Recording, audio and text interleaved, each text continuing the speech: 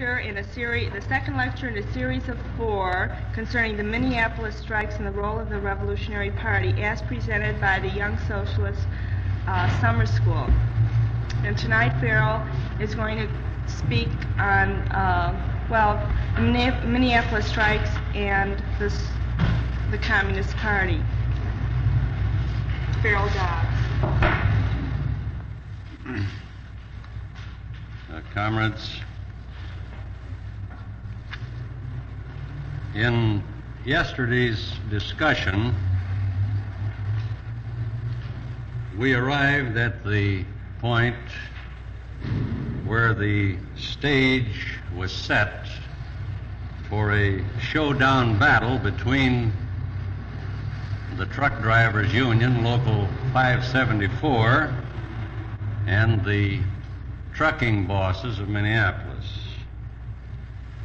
Tonight, I want to begin by examining some of the major aspects of the preparations for that battle, particularly as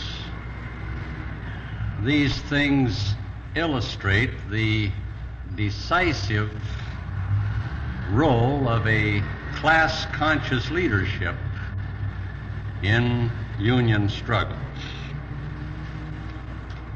The Trotskyists,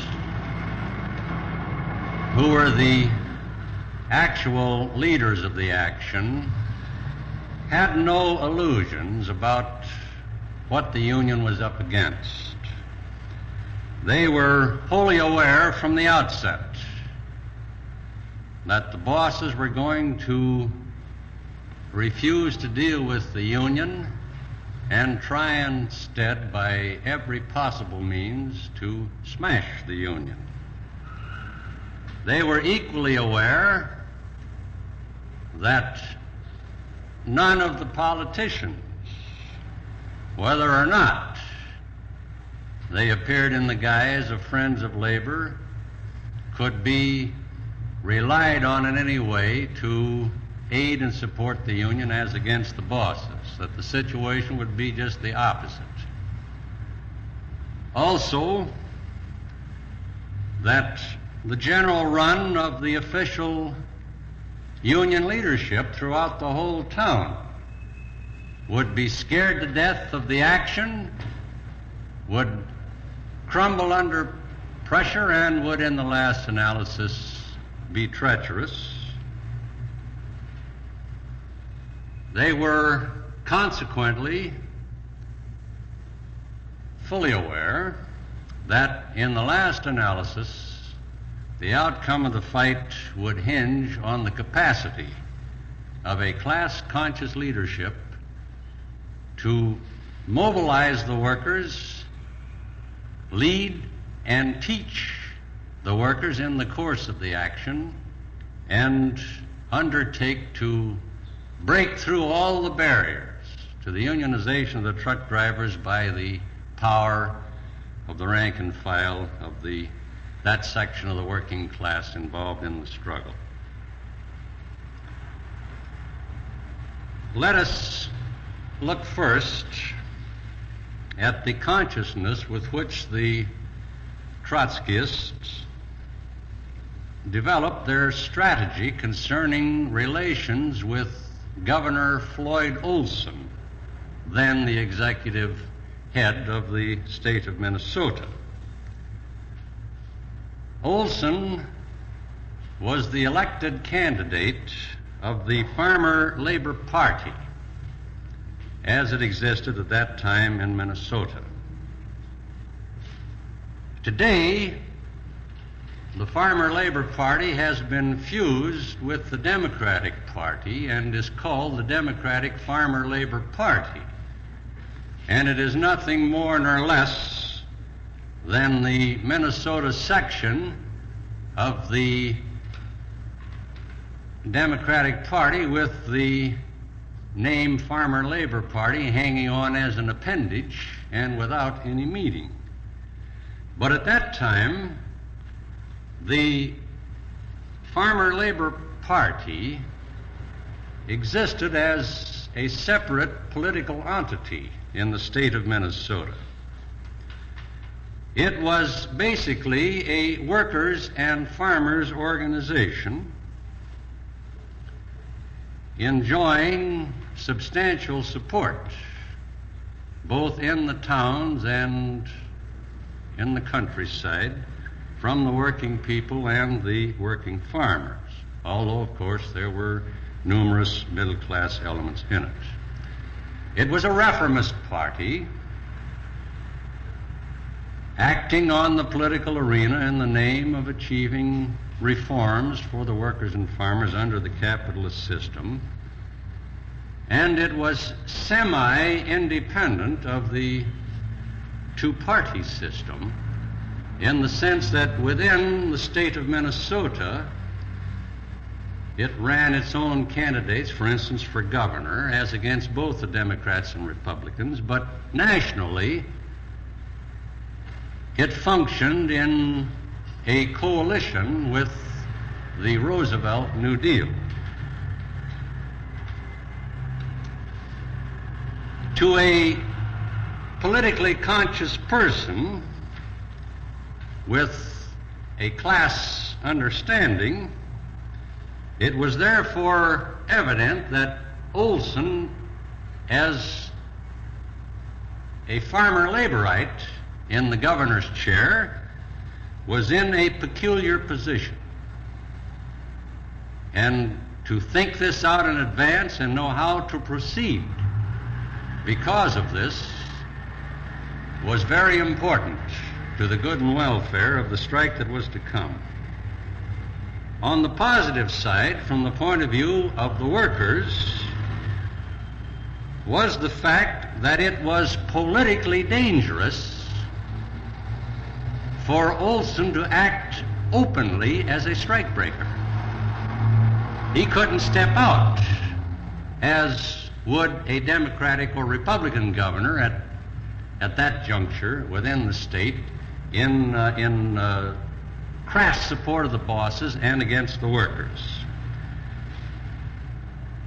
On the other side, it was necessary to recognize in advance that in the showdown that was to come, there would be juncture after juncture in which Olson was sure to maneuver against the Union. Now, the contradiction was present, but so long as the Union leadership was aware of it and knew how to approach it, it became Olson's contradiction and not the Union's contradiction. And from that it followed that the problem of the Union leadership was to devise the best possible way to take advantage of Olson's contradiction. Recognizing this in advance and beginning to prepare well in advance of the actual strike, the Union leadership opened the gambit by putting Olson on record as sympathetic to the Union aims. This was done at an early stage in the spring of 1934, about 6 weeks after the successful coal strike and a month or so before the first general truck driver strike developed in May.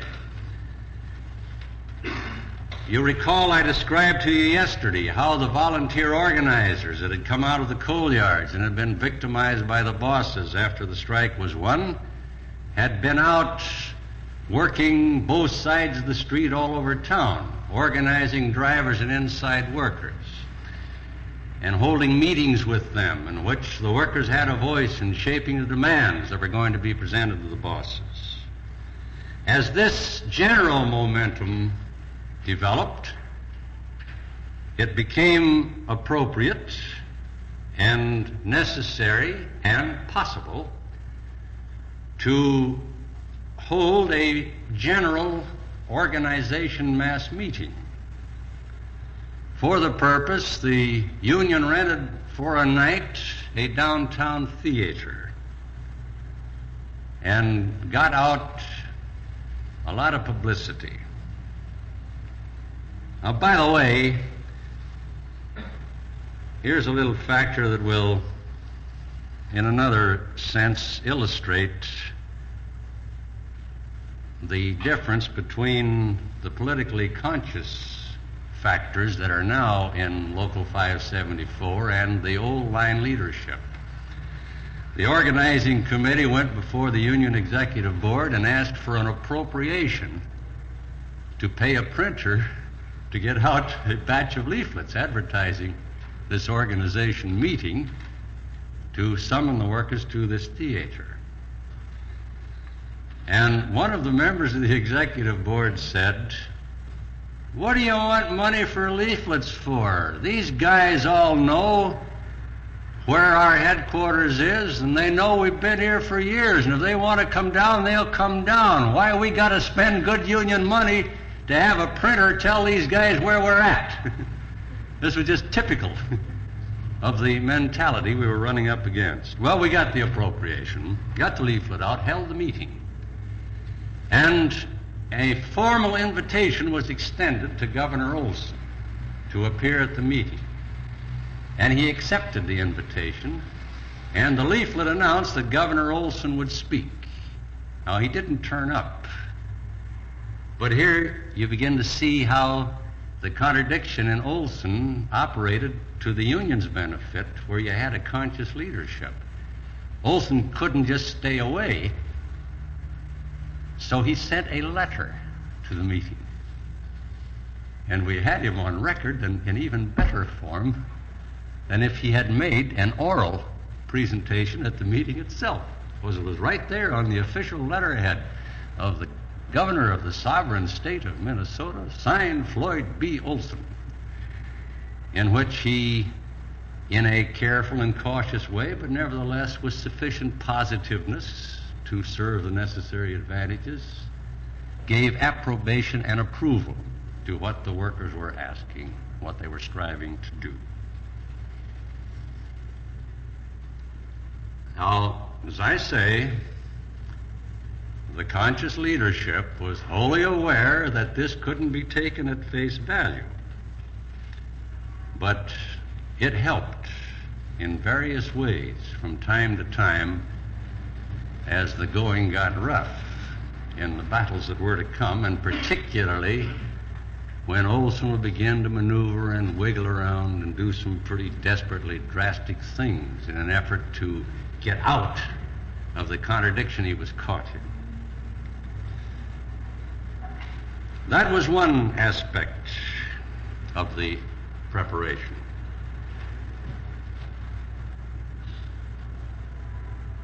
Now let's look at it from another point of view.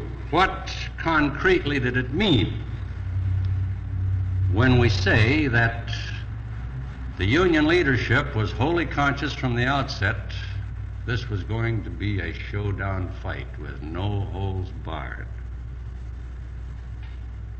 How was this reflected in the other aspects of the preparation for the battle? First, let me make the generalization that everything about the physical preparations for the strike were calculated to demonstrate to the bosses, to the workers, to the politicians, to all the union bureaucrats around town that the union meant business. We began the truck drivers' strike, their mobile strikes. We began by renting a huge garage. It was about a block long and probably as wide as 2/3 the distance from here to there, this building. Equipped so that the picket cars could drive in and out, which was necessary for a series of reasons. Within the headquarters, a commissary was established where the strikers could be fed on a mass basis.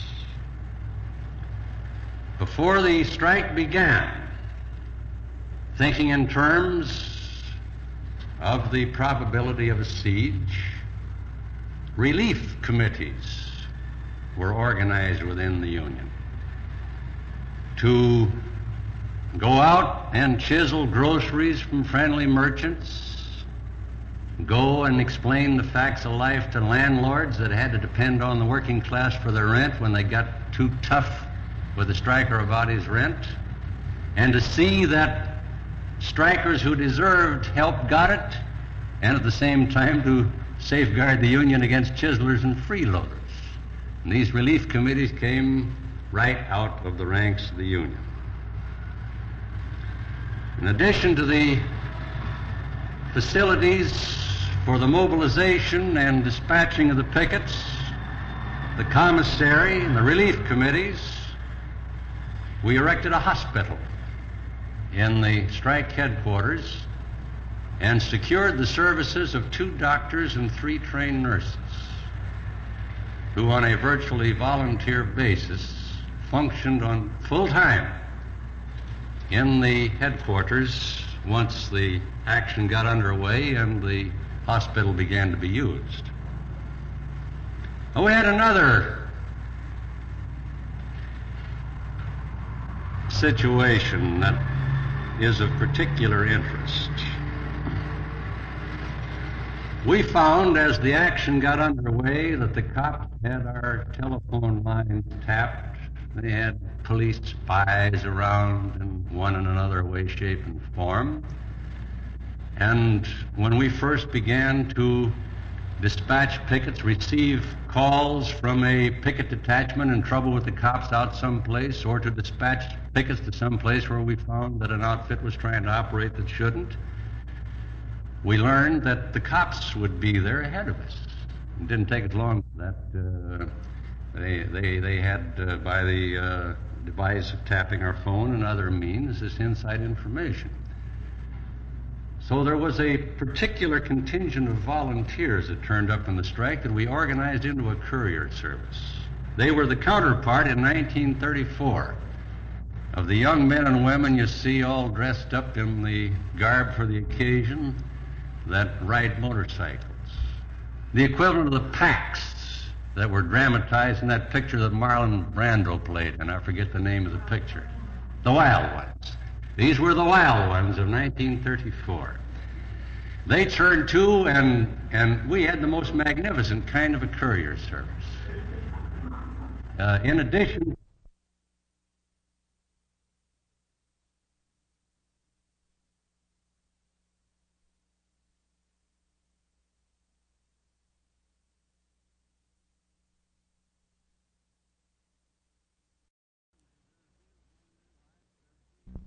tonight. To the picketing detachments, we had picketing marshals stationed at various areas around town in the strategic places, and our couriers passed back and forth between the marshals out in the field and the general staff at the headquarters, bringing in reports and taking back orders. And they enjoyed to the full the action that young people of that kind have an instinctive yearning for, and in the process they made a substantial contribution to a first-class social cause. The small difference between what happens to youth when class struggle is in the air and what happens to youth when the whole atmosphere is permeated with reaction and everything that is reprehensible about capitalist society, as is the case today. In addition to the couriers, the Union quickly developed an intelligence service once the action began.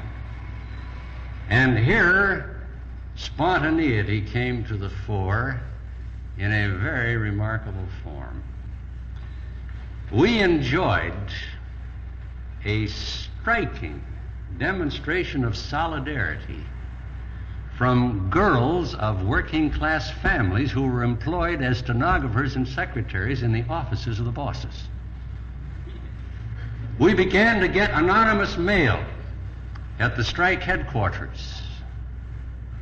Sometimes it was obvious that a boss had dictated a letter and the stenographer had just slipped an extra carbon in that the boss hadn't specified and had used his stationery and his stamp to mail it to the strike headquarters. Other times we'd get a piece of paper that obviously had been all crumpled up and thrown in a wastebasket. It would show all those signs, but it would have been smoothed out, carefully folded, and addressed anonymously to the strike headquarters. And as you can see, in more ways than one, we were able to look down the bosses' throats, because some of this anonymous intelligence that was coming to us was coming right out of the headquarters of the Citizens Alliance itself, the central boss organization that I described briefly to you last night, that was ramrodding the whole thing from the point of view of the bosses.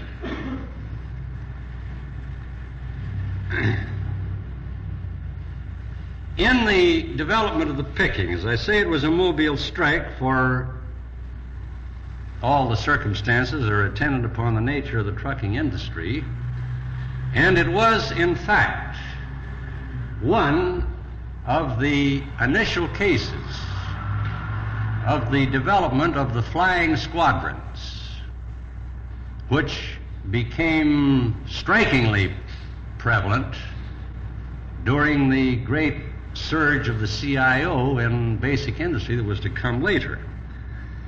I won't attempt too much to discuss the flying squads right at this point, because you're going to meet them several times in the course of this evening out in action, and I think it'll begin to give you a pretty good feel of what a flying squadron meant. Let us then turn to a brief look at responsiveness in support of the strike from other areas in the working class of the town. Unorganized workers, not in maximum numbers, but in significant numbers, from virtually every quarter of such industry as there was around town, turned to as volunteers to help. And it was a very common thing for workers who were on jobs that are not in any way involved in the strike to put in their whole day at work and then come down and spend the whole night either doing night picketing when things were quiet in order to spell off the drivers themselves so that they could concentrate more on the daytime picketing when the job was the toughest, or to help around the strike headquarters and maybe be working in the commissary. And along about 4 o'clock in the morning, when they'd done everything that they could do, they'd stretch out on one of the tables that was used to feed the strikers and get a couple of hours sleep on those boards and get up and go and put in another day's work. Come quitting time, they're right back again at the strike headquarters. This was not at all uncommon among workers who had jobs, but were in areas of employment around town that weren't directly involved in the strike. Yet another category was the unemployed workers, who had been waging their own battles in one and another form, which is a story in itself that we can't go into without getting too far afield from the main theme of the general subject before us. They were like the Negro masses today. They had everything to gain and damn little or nothing to lose. And they turned to in the strike with a will. And some of them proved to be some of the best fighters in the actions that were to come. Then the question of the farmers. We had a problem with the farmers in the first of the general truck strikes, from which we learned a lesson. And we made the necessary correction, and when we came to the second general battle, we had the farmers solidly on our side. What was involved primarily was truck farmers in the general vicinity of the city who brought their fruit, their berries, their vegetables, and one thing and another down into the market area where a substantial space was stalled off, and the stalls were rented to the truck farmers, and they would come early in the morning with their truckloads of produce. You should keep in mind that at that time the chain stores hadn't evolved to the point they have today, and the small corner grocery where people did their trading was much more prevalent. And the small grocer would come down about 6 o'clock in the morning and meet the truck farmer coming in and backing his truck into his allotted stall in the market, and the grocer would pick up his fruit and his green stuff for the day's sales. And since some of the major fighting, or as a matter of fact, in the first strike, the major fighting was going to take place right in this area, we, without intending to, without wanting to, we actually strangled the truck farmers for a period from carrying out their necessary trade with the grocers. Of course, the bosses wanted this. This is one of the places where it was one of the few places, I think I can honestly say, but it was one of the places where at the outset they thought just a little bit ahead of us. And in the first battle there was quite a little antagonism developed against the Union. But we learned a lesson from it. And when we came to the second strike, in advance of the strike, through small farmers' organizations such as one called the Farm Holiday Association, which was the counterpart at that time of what the National Farm Organization is that's beginning to gestate today, through organizations such as that, we came to an arrangement with the truck farmers, and the Union took over, leased a big parking lot, and gave the farmers stalls in there without rent, unlike what they had down in the regular market. And when we got into the second strike, the farmers came to the union-provided marketplace, and the grocers came there, and the battle went on someplace else, and they paid no attention. And to show their appreciation, they went a long ways toward helping us keep the strike commissary stocked. It was very helpful. As a matter of fact, as the preparations of this kind and responses of this kind became manifest, and the first actions in the strike began, it was so inspiring that even some of the union bureaucrats responded. One of them, he was a business agent of the Plumbers Union. He hadn't done a day's work for quite a while, and he'd been eating very high on the hog. And he was, well, shall I say, somewhat on the portly side. Yet he got so picked up by what was happening that, lo and behold, he digs his old plumber's kit out of the mothballs, puts on an oversized pair of coveralls, and turns to at the strike headquarters and starts fixing the leaks in the spigots and the sink in the commissary. But these were the exception to the rule. I say it to do justice to them. The general theme among the union bureaucrats was to be apprehensive about all this preparation for battle. It would be kind of like a pacifist who says, well, it's all right, you know, to mobilize an army and even put union uniforms on them and teach them how to march, but when you give them guns, that's going too far. Now, we weren't giving out guns, but we were making it crystal clear that this army is being mobilized to fight by the best means it can, commensurate with the situation that workers find themselves in a class struggle under capitalist rule, where all the edge is on the boss's side. And this scared the union bureaucrats, and they put just the opposite emphasis that the leadership of Local 574 did on the question of Olson. Their theme was, let Olson lead. Don't do all this that you're doing. Don't go out of here and pick fights with the cops, as we were accused of doing. We were beginning to scuffle with the cops, as you will see, but we weren't picking fights. They asked for it. let Olson lead. He's labor's friend. And at every turn, when Olson maneuvered against the strike, and as we progress tonight, I'll show you some of the main maneuvers, the dangers that they contained within them and how they were fought off, they apologized for Olson. And at every juncture in the showdown fights that were to come, when what amounted to a civil war on the streets developed, they blocked all efforts that were raised by workers and other unions to declare sympathy strikes with the truck drivers. That was the real role of the bureaucrats.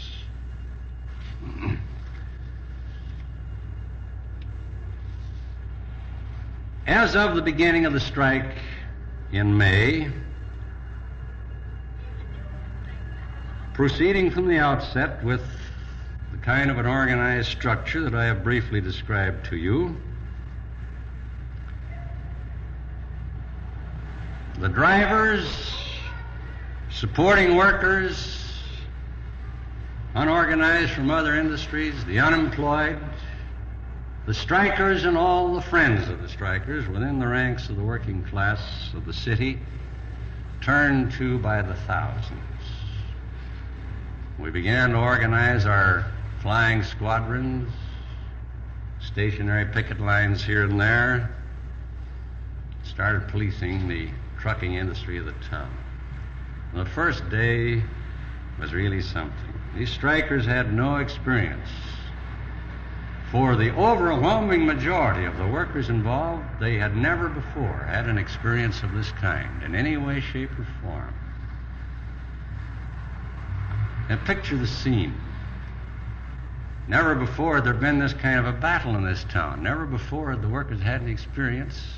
Nobody except the most conscious leadership in the strike had the remotest idea what's about to happen. So here's all these thousands of pickets out. And wherever they found a truck, they did the only thing that come naturally. They brought it to the strike headquarters and asked for orders of what to do.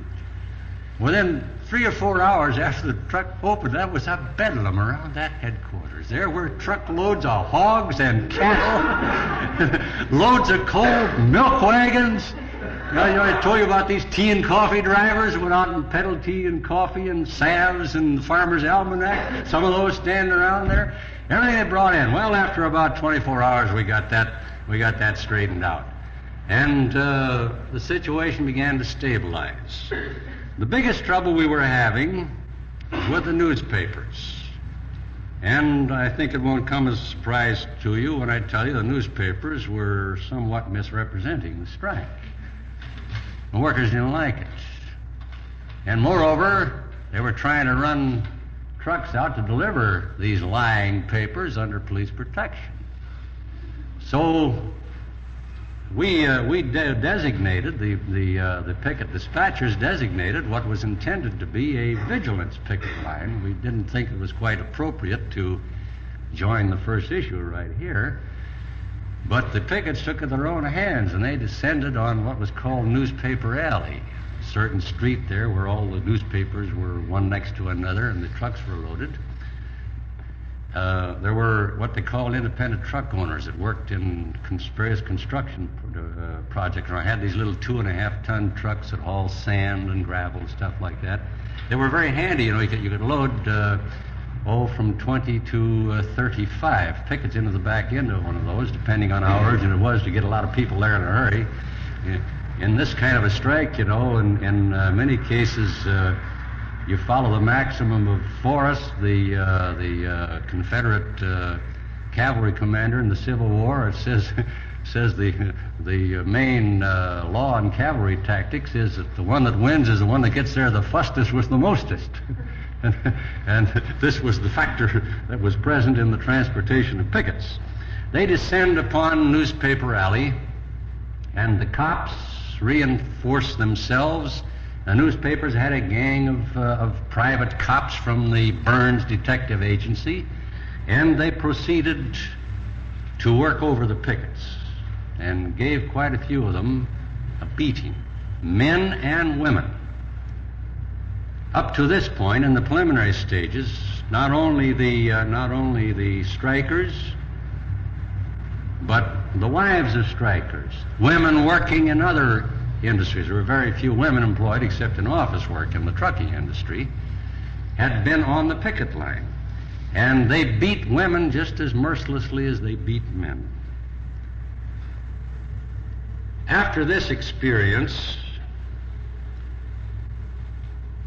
in the situation that was quickly to follow, in which the fighting got really brutal, the division of labor was such that it fell to the men to constitute the picket detachments, and the women formed themselves into supporting forces that functioned in a whole series of ways.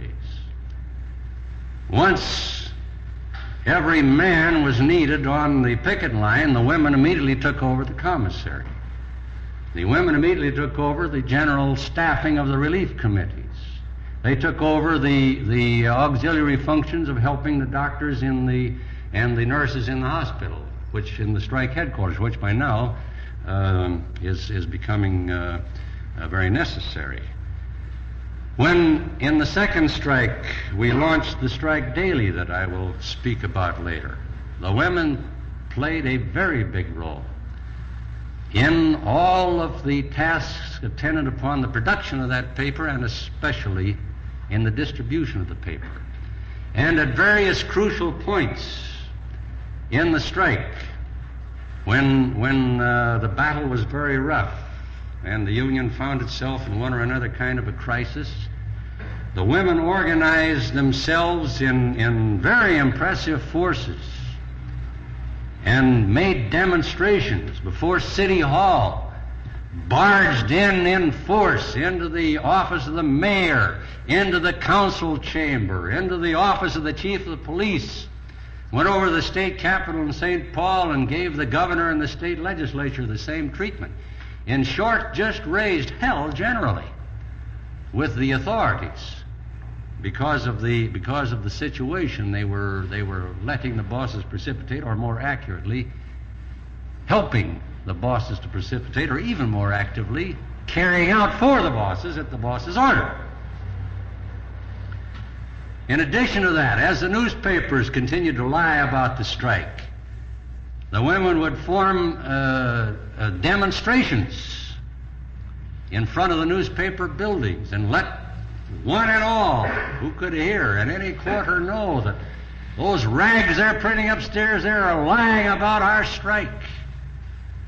In ways of that kind, there was a tremendous and a vital solidarity between the men and the women in the strike.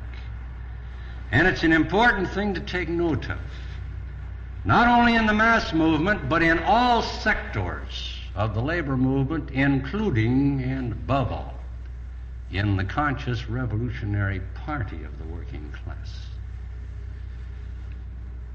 Labor, in whatever form its organization at the given juncture, never in the last analysis has a really solid and complete and wholly undetached member until it has both the husband and the wife.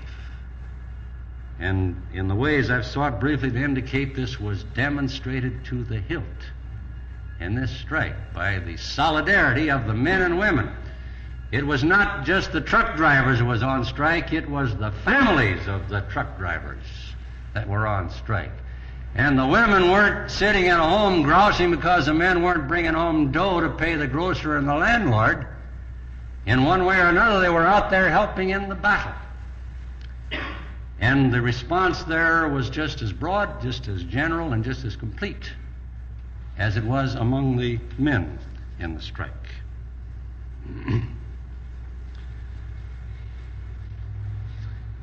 Right after this attack on the pickets in Newspaper Row that I just described, open preparations began for what was to culminate about 4 days later in what is known as the Battle of Deputy Run.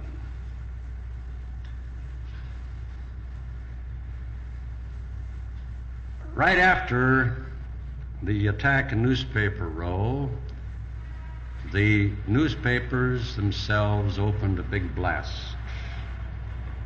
on the criminal anarchy of the strike, on the Reds that were leading it, on these outside agitators that ought to go back to Russia, about how these poor, misguided truck drivers who never had it so good in their life were being led down the garden path, as the British say. And the mayor announced that he was going to begin recruiting special deputies to enforce law and order.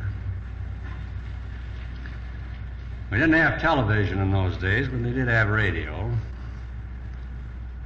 And every hour on the hour, Saturday, all day Sunday, the latest bulletin would be announced as to how many deputies the chief of police had sworn in. And along about the shank of the evening on Sunday, the figure they were announcing over the radio had climbed above 2,000. And all day Sunday, they had begun to announce that in the enforcement of law and order, that the delivery of all forms of merchandise in the city of Minneapolis was going to be restored to normal come Monday morning, the beginning of the work week. This was the preparation from the boss's side. At the strike headquarters, the strikers' reaction to the attack in Newspaper Row, the mood of the strikers, the recognition of the workers of the need for and their manifest determination to go through with a showdown fight took form along these lines. Along toward the latter part of the afternoon on Saturday, a police prowl car pulled up in front of the strike headquarters. 2 cops in it. They jump out with their club in hand, their coats pulled back from their holstered revolvers so there'll be nothing in the way of reaching for it, and with all the impudence and authority of a cop, they charge into the headquarters announcing they've got a report that some truck driver's been kidnapped, and either he's going to be turned over right here and now, or they're going to jail the strike leadership. Just about 2 minutes and 32 seconds by the clock later, these same 2 cops are laying out on the sidewalk in front of the headquarters waiting for an ambulance to take them to the hospital. This was the first response. It showed the mood. As a matter of fact, I recall one scene. There were so many workers in that headquarters anxious to get at those cops that they slugged one another a few times, and trying to reach over one another's shoulder to hit the cops. I remember one big ice wagon driver. He was a big, strong man, and he's tall. And he's reaching over 2 other pickets to try to bash the cop over the head with an improvised club. And in the scuffle, he got moved, and he broke the arm of one of the pickets in front of him. And he broke down and cried. And like the old man that married at 90, not for love but for spite, he was crying more for the fact he had missed the cop than he was that he broke his fellow picket's arm.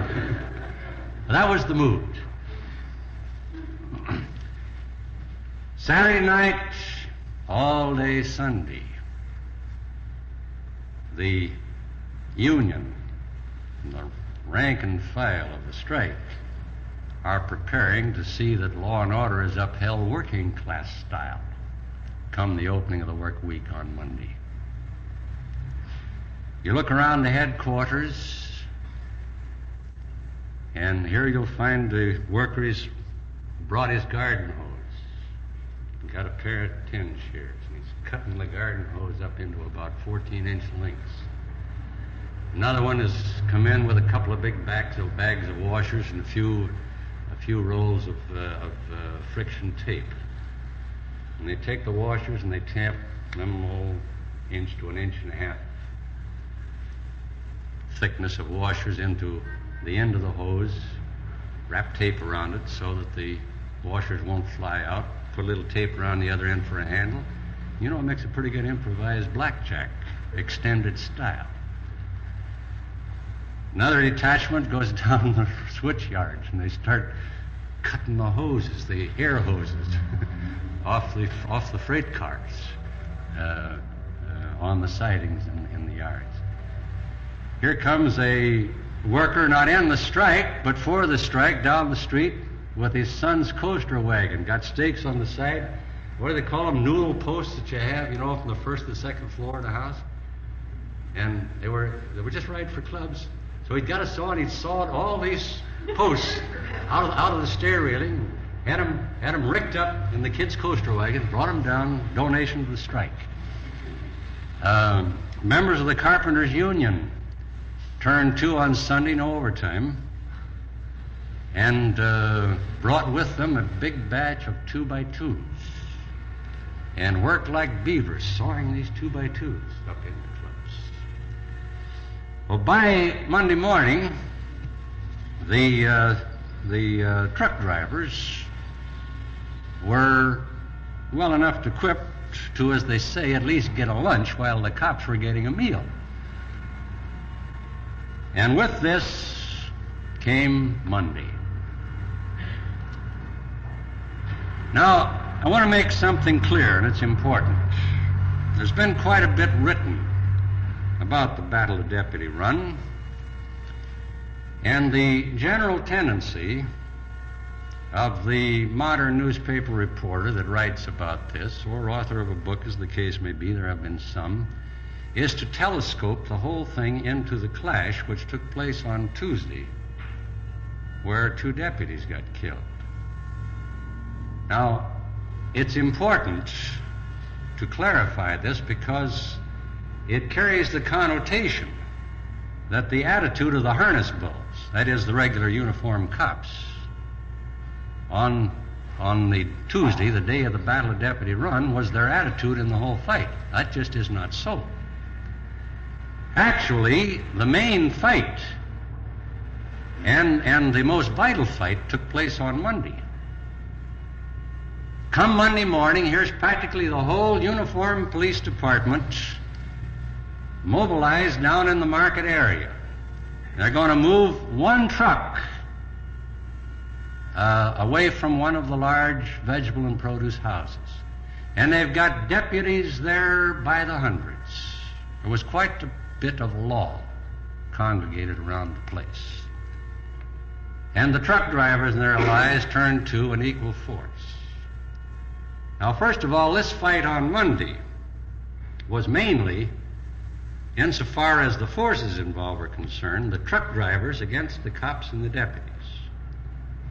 Secondly, what happened was that the minute the fighting started, and I won't go into the details of how it started, but the minute the fighting started, and it became clear that the truck drivers are going to stand their ground and defend themselves against the police attack on their picket lines as best they could, the deputies cut and run. And it became a stand-up fight between the truck drivers and the regular uniformed cops. Well, we filled the headquarters hospital with truck driver casualties that day, but also the truck drivers put over 50 cops in the hospital. And this became a symbol of the changing situation. And the upshot of it was that the day's fight came to a draw, and they abandoned trying to pull out that truck. I might give you, there's one other factor that helps illustrate the value of the flying squadron. There was one point, it was generally club against club. There was no shooting by the cops on that day. The shooting won't come until the second strike. It was generally club against club, but there was one tight point, just as the fighting was coming to its climax, where the cops drew their guns And they were they'd worked themselves into an area where they were pretty well congregated, and they had a perimeter of clear fire against the truck drivers. On this day, unlike Tuesday, it was the kind of a fight where you could execute a little tactical maneuver here and there during the strike, and we saw during the fight. And when we saw what the situation was, we checkmated the cops when they pulled their guns by throwing 3 or 4 truckloads of pickets into the middle of the thing, putting drivers in that were the kind of guys that would carry out their orders, and the order was, don't stop for anything, and don't stop until you've driven right into the middle of this gang of cops. The object was, the pickets poured out of the trucks in among the cops, and now the cops couldn't fire without risk of shooting themselves. That is, they'd lost their clear perimeter of fire, and we'd checkmated the guns. And it was this action that sort of settled the thing for the day. The police chief ordered the truck brought back in. Now, they hadn't given up, but they had decided they'll come back tomorrow and they'll try to be prepared to handle what they had met and couldn't handle on Monday. Well, you can imagine how the newspapers appeared that night. You can imagine what the radio broadcasts were, and it wasn't exactly a surprise to anybody around town. The next day, come sunrise, there's already people all over the market getting grandstand seats, and the main radio station has got a panel truck down there with they'd done like we sometimes do with our street meetings. They put a platform up on top of the panel truck and had it lashed on there. Had an announcer sitting up there in a chair strapped onto the platform with a microphone in front of him. He's going to give one of Murrow's "You Are There" accounts of what's going to take place on Tuesday in the market. And with the passage of the morning, people come more and more by the thousands. The law is there again in full force in terms of the regular cops, and the deputies are back. Finally comes the preparations to move the truck, and the tension was so great that what started the fighting this time was not a move against the pickets by the cops, as it happened on Monday, to try to break a picket line in order to get the truck through. What started the fighting was that some prankster probably had a grievance against this particular company, found a crate of oranges out on the sidewalk, and he picked it up and hurled it through a plate glass window of one of the marketplaces. And the crash and the sound of the falling glass is all it took, to just trigger the whole thing. And then, within a matter of minutes, it was Katie bar the door. Now, it turned out that the regular cops, the harness bulls, resented the way the deputies had run the day before. And before long, a tacit understanding developed between the pickets and the cops that if the pickets didn't go directly toward the cops in the battle that was to happen, the cops wouldn't break their necks going to the aid of the special deputies if the pickets went in that direction. There was no negotiations. It's just one of those things that happens in a split second, in a crisis. It was in a way somewhat parallel of the description Trotsky gives in the history of the Russian Revolution, of the symbolism of the way the worker ducked under the horse of the Cossack, and the Cossack winked. And with that, the workers began just going beyond the Cossacks and going after the pharaohs. You remember the passage in the history. It was the counterpart of that. And in the fighting that followed, it wasn't so much a matter of the deputies standing and fighting as it was that they got mousetrapped. They got surrounded. We looked over the ground during the night. We had noticed where they ran the day before, and we closed off a couple of what P.T. Barnum called egresses. And they couldn't run as fast as they could before, and they began to get worked over. And these wealthy men from Lowry Hill, the residential district of the big money in town at that time, these well-to-do sportsmen that thought they were going to come down and have a holiday beating truck drivers over the head in the name of law and order. One of them come down with a polo hat on. He got the polo hat pounded into his head. He didn't fare so well. As a matter of fact, 2 of them got killed that day, and plenty of them got hospitalized. And before long, they were ripping off their deputy badges. They were dropping their clubs. They were doing everything that they could do to try to find anonymity. They no longer wanted to be recognized as deputies. And the pickets not only cleaned them out of the market, they chased them for blocks in every direction. This brought to a climax the attempt at this juncture to break the strike by smashing the picket lines through police force.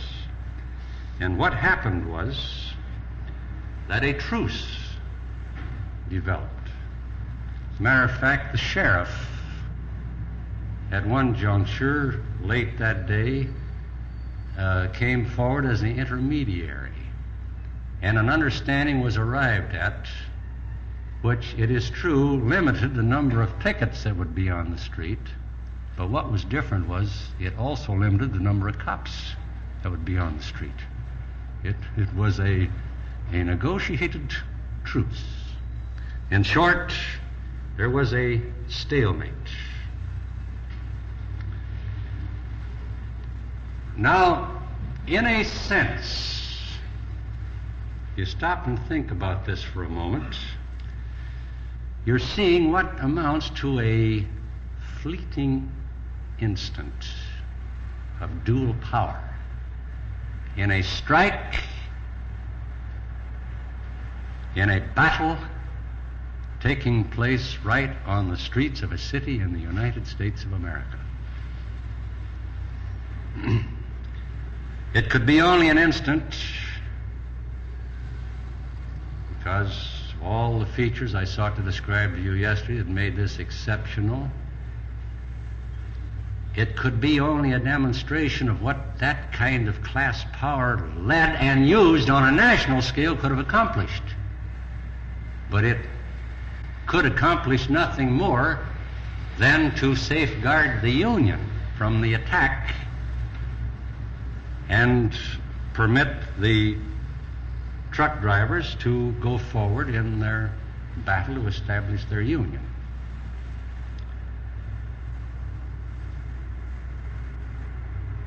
Only a union contract was possible. But right then and there, at that moment, in that key fight, the thing happened that was to change the whole character of that town. From that moment, it was on the way from an open shop town to a union town. At least that much was accomplished. It still had to be cinched up. That victory was won by the truck drivers that day, and it was a tremendous victory to reach a stalemate in a stand-up fight with the organized police force of a town. Had to be defended against new attacks on it, but that was the beginning of the victory.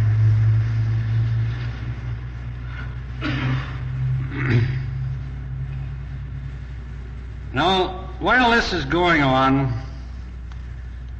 a telegram arrives at the Union headquarters, signed by Daniel J. Tobin, the General President of the International Brotherhood of Teamsters, ordering us to arbitrate our differences with the bosses.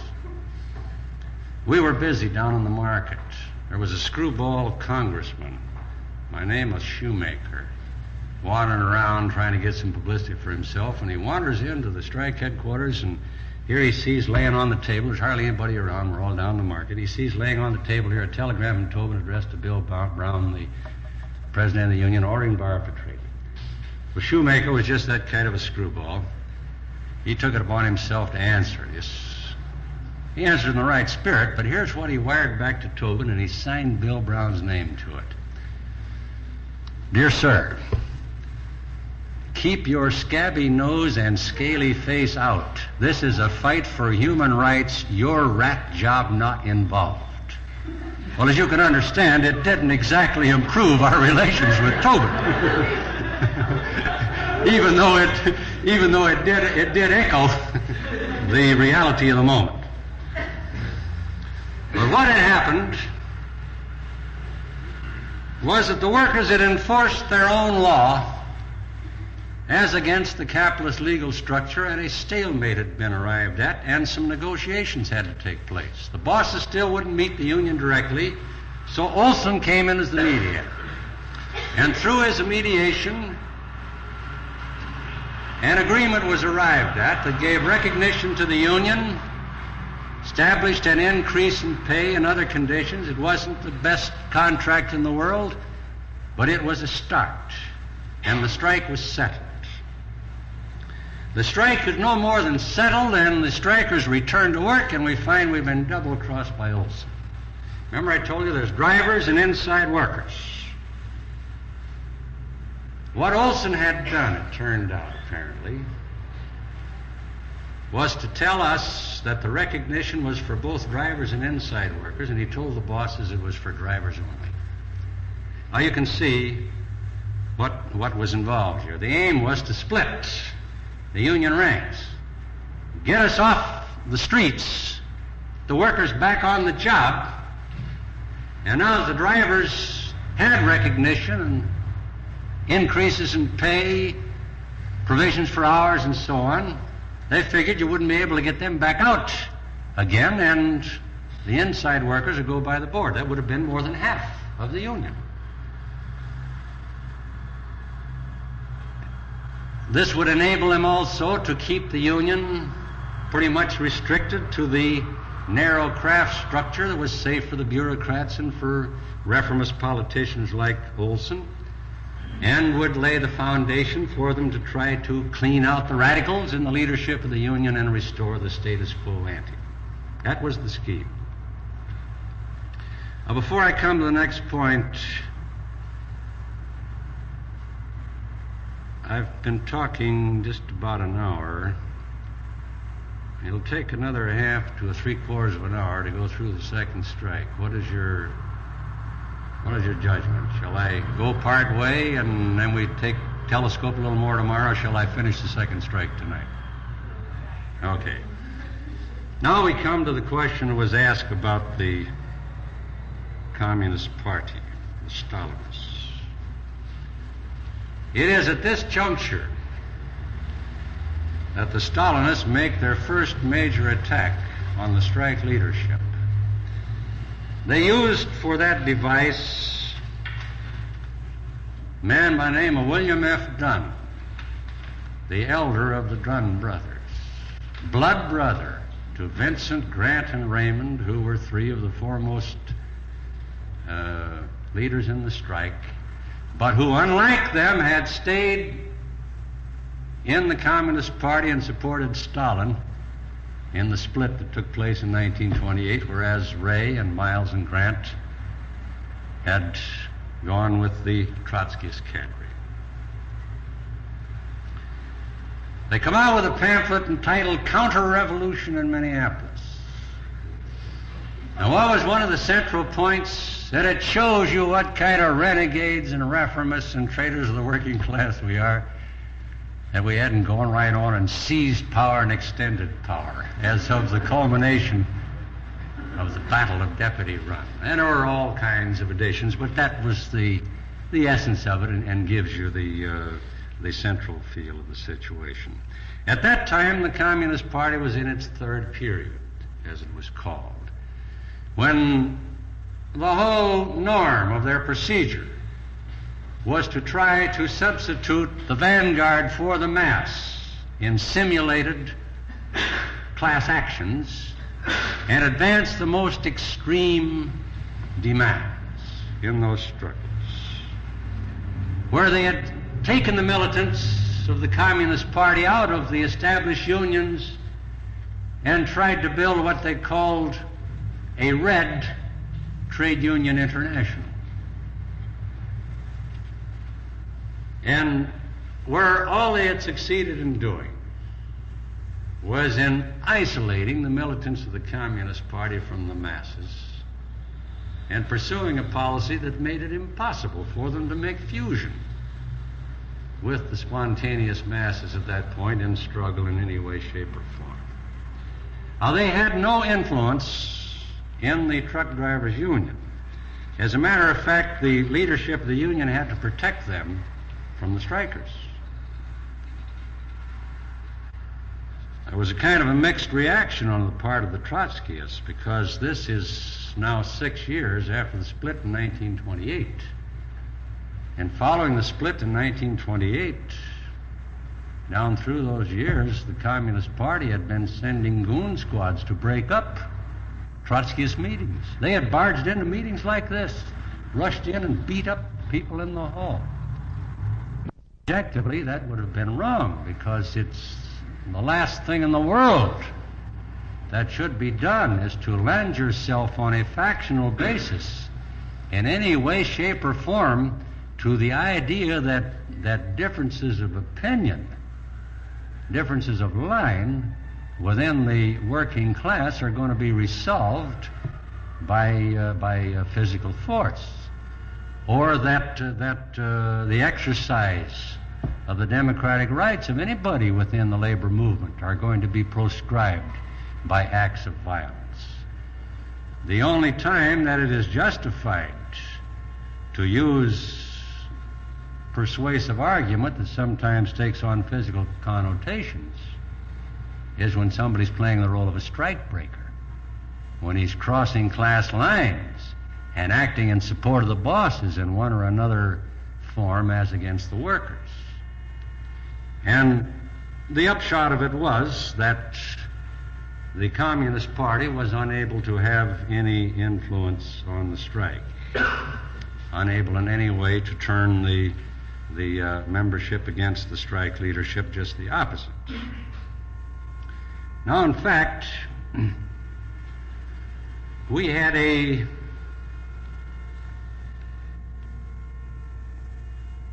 new kind of problem before us.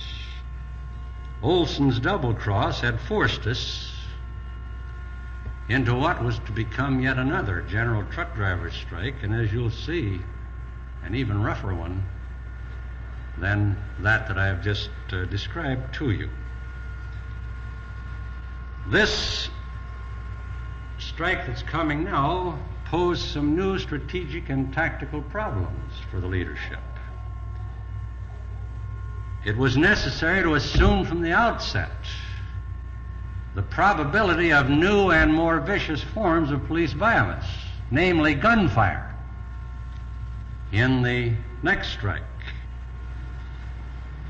It was necessary to expect in advance new forms of treachery against the Union through the maneuvers of Olson with the backing of the Union bureaucrats. It was necessary to find a way to keep the drivers solidarized with the inside workers within 574 and to mobilize general labor support for renewal of the struggle.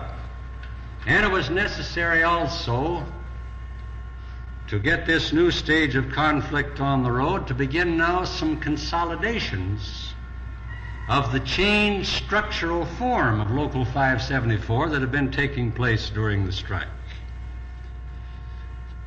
And take the latter point first. An ever tighter organizational liaison between the membership and the leadership was forged now based on mutual understanding, confidence, and trust between membership and leadership as it had been forged in battle in the May strike. A democratic internal strike structure was now developed that became a very potent instrument in the next stage of the battle that is before us.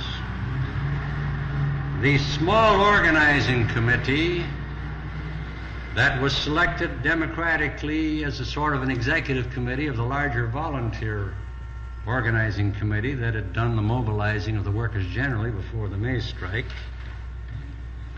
became constituted as what was in actuality the central leadership of the strike. The organizing committee, as the central leadership in turn, functioned in close liaison with a strike committee of 100. The strike committee of 100 was not just a happen-chance body of 100 people.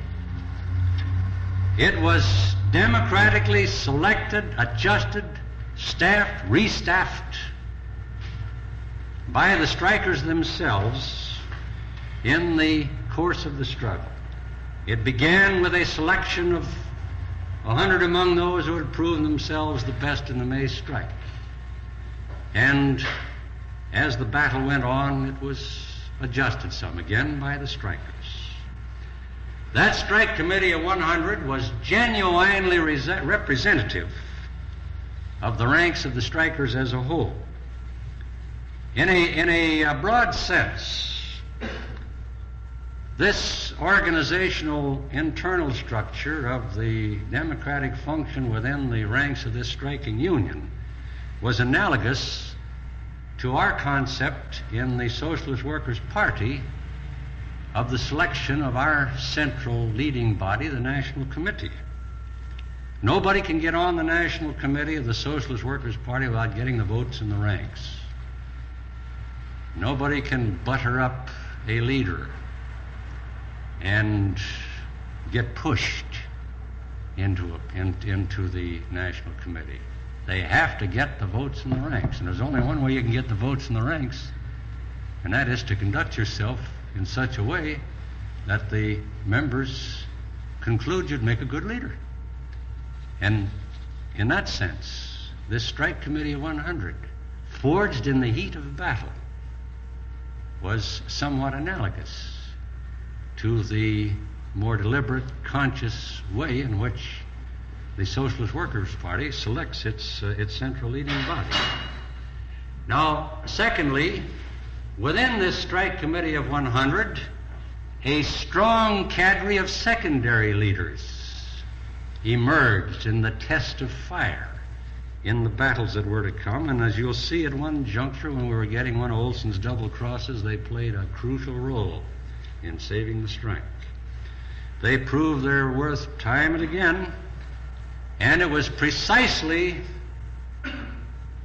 from among these secondary leaders that developed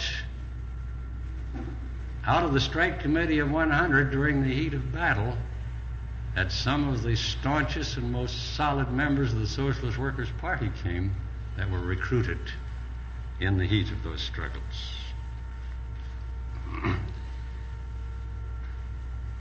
In addition to that, frequent membership meetings were held, whether or not the union was on strike or off. And at the membership meetings, there was always full and free discussion. None of this business of the membership gathering and the chairman doing most of the talking, some official, some bureaucrat from the platform having to say so, and the workers sitting there and listening. There was full and free discussion. Moreover, during the strikes, the ranks were kept up to date by daily reports over a loudspeaker system installed in the strike headquarters. Generally, in the evening after the day's work was over, it became a tendency that the workers would stay around for a while after the evening meal in the strike commissary and one and another, not always the leaders, sometimes a marshal of some particular picket detachment, or maybe again the head of the commissary committee would be giving them hell because they weren't bringing their dishes back to the sink after they got through eating. But in one way and another, every night, over the loudspeaker, anybody who wanted to stay around would be brought right up to the minute. Comments would be made about what the newspapers had said in their columns and their editorials that day. Some statement some labor faker had made would be answered by one of the leaders, or something Olson had been popping off about would be analyzed, and the workers would be clarified about it. Then, in the second strike, we developed one of the most crucial instruments of all, a daily strike paper. It was called the Organizer. And this became vital in this second battle. And the workers appreciated it, they learned from it, and they were proud of it. Were they proud that their union comes out with a paper and we got guys on our side that can write just as good and even write better, and unlike than those guys on the daily papers, and unlike them, they write the truth. And the workers, as I mentioned before, mainly the women carried the load, but the strikers and their supporters as a whole were enthusiastic backers of the paper. And we raised enough money to keep a daily one-page tabloid going throughout the whole 6-odd-week period of the second strike, and even a little money to buy a few things for the commissary and one thing and another. By the device of the strikers, their wives, their supporters, going out with a bundle of the Daily Organizer and a can. We didn't charge anything for the paper, but every time you give somebody a paper, you hold a can. And you'd be surprised how many times somebody'd shove a $5 bill, even in 1934, when a $5 bill was a lot more money, relatively, than it is today. And you would find people driving in the evening from all parts of town down by the strike headquarters for this express purpose of picking up a copy of the Organizer.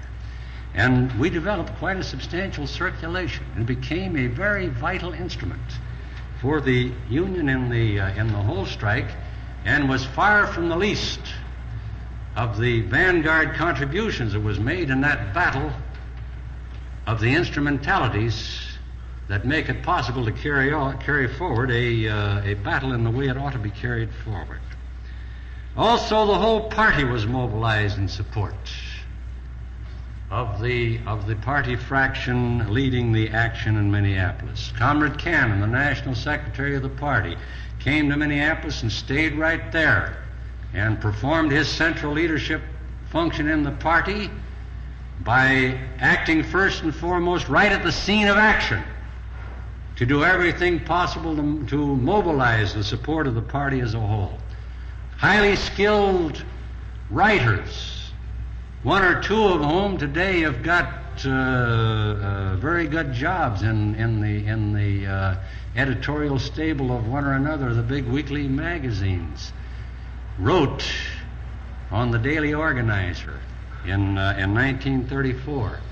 The party sent unemployed organizers who'd had experience in Pennsylvania and Ohio and in California and in Michigan and in other areas in to help us with the organization, the tightening of the liaison for the mobilization of the unemployed in support of the second strike. In short, it was an all-sided demonstration of a combat party in action. A democratically centralized party acting as a compact unit, as a single force with a single purpose, with a single policy, and that within the framework of a combat formation, the truck drivers and inside workers of Minneapolis, who are organized in a democratic internal union structure along lines akin to democratic centralism, where in every respect there was democracy in deciding, but there was discipline in action. The leadership had unquestioned authority during combat. When we were clashing with the cops, or as later with the National Guard, any time a leader of the strike gave an order, it had to be carried out. There was no two ways about it. And if somebody in the ranks objected to carrying out, the leaders didn't have to discipline him. The rest of the ranks did. But the other side of it was that in these regular reports and in these frequent membership meetings where there was full and democratic discussion that I mentioned to you, the policies of the leadership in the battles were subject to review and criticism by the membership. And in this you had a limited preview of future actions to be led by our vanguard party in the great class struggles that are to come. And when you think of it in these terms, you begin to get a real concrete understanding of what we mean when we say we're out to organize a loyal, disciplined, Leninist-type combat party that functions on the democratic working class principles of democratic centralism. Here you have an image of what it's all about as it occurred at this brief but significantly important moment in the history of class struggle in the United States and in the history of the intervention of the Socialist Workers' Party in class struggle. Now, as I said, another problem we had was to mobilize general labor support for this new showdown with the boss.